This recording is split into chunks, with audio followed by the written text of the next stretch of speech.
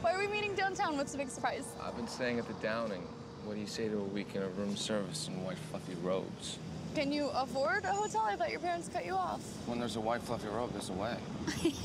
Unless you have plans tonight. Well, not me, but maybe we. There's this family thing tonight. It's an auction, but I thought Carter? maybe... Aubrey. We met at Brandy Library last month. You have no idea who I am, do you? No, but probably because I wasn't at Brandy Library last month. Oh, okay, so I guess I had sex with another Carter Bazin who drinks his single malt with one ice cube and claimed to be leaving with the Peace Corps the next day.